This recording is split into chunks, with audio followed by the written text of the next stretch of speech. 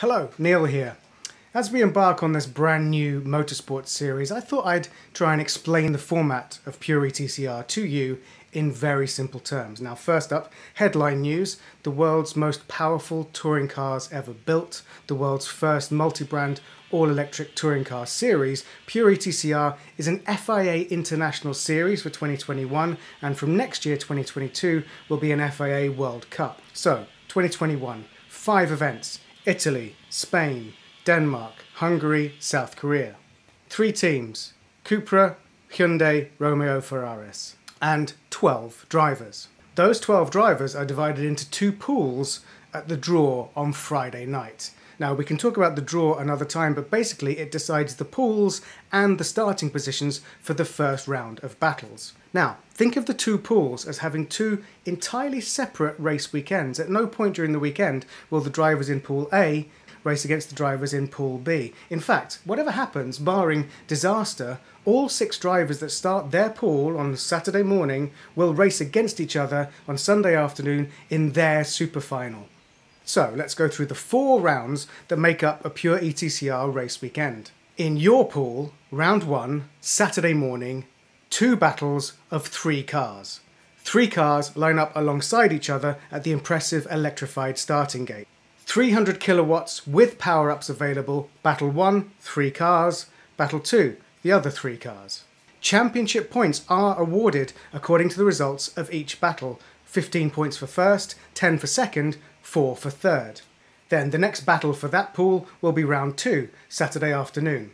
Round 2 is 3 battles of 2 cars each, so kind of the opposite way round to round 1. Another difference, 450 kilowatts with no power-ups. Battle 1, round 1 winners go head-to-head. Battle 2, round 1 second place go head-to-head. Battle 3, round 1 third place go head-to-head. You get the idea. Again, round 2 uses the start gate. 12 points for the winner, 6 points for the loser in each battle. And again, that's championship points.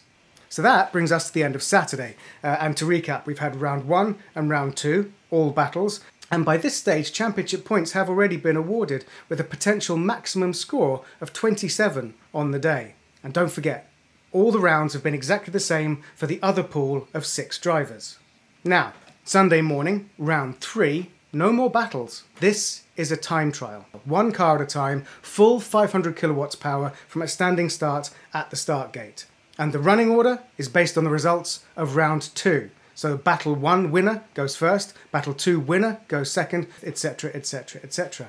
No points at this stage. In fact, the whole point of round 3 is that the individual times set the starting positions for the super final, which is round 4.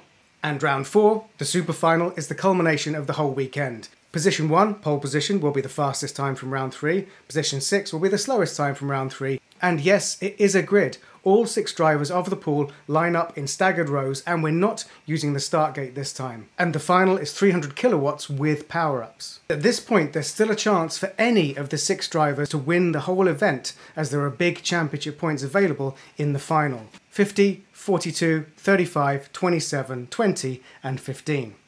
So, based on your randomised draw position for round 1, good results in rounds 1, 2 and 3 can put you in a good position both grid-wise and points-wise for your super final. And that's it. The winner of the event, the king or queen of the weekend, is the driver who accumulated the most points, once both pools' finals have finished. If there's a score draw, the driver with the most first places across the battles is the winner, and if that's still a tie, then it's the quickest time in the time trial. Okay, understood? So let's see if I can recap Pure ETCR race format in 30 seconds. Round 1 is 2 3-car battles, 300 kilowatts with power-ups. That gives you points and decides the positions for round 2. Now round 2 are 2-car battles, 3 of those, 450 kilowatts with no power-up. Once again, points are awarded and it decides the order for round 3. Now round 3, no battles, time trials, single lap, solo shootout, full 500 kilowatts power off the start gates. No points for round 3, but it decides the grid. Yes, the grid for round 4, which is the super final, where all 6 cars race together for the first time, 300 kilowatts with power-ups for big points to decide the winner of the event. So that is the format for one pool.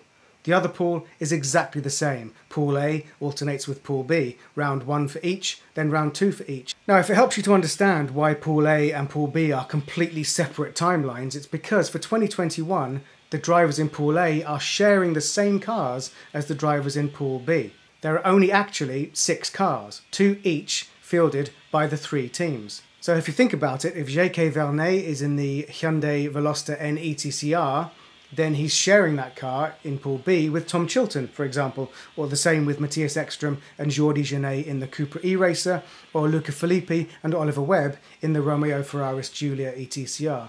And that's all depending how the draw shakes them down. And the battery charging and the re-prep between each round is critical, and that's why each round is spread out with time in between. Now, the length of each race, time, distance, number of laps, will vary event to event, depending on the circuit specification. And please bear in mind that all of this is based on now and how things will run in Vallelunga. So if it changes, don't shoot the messenger. But that is it. Hopefully, now it should make sense. It's very exciting to be part of this brand new format. Any questions or comments, please ask below, and I'll definitely do my best to answer them to the best of my ability. Thank you.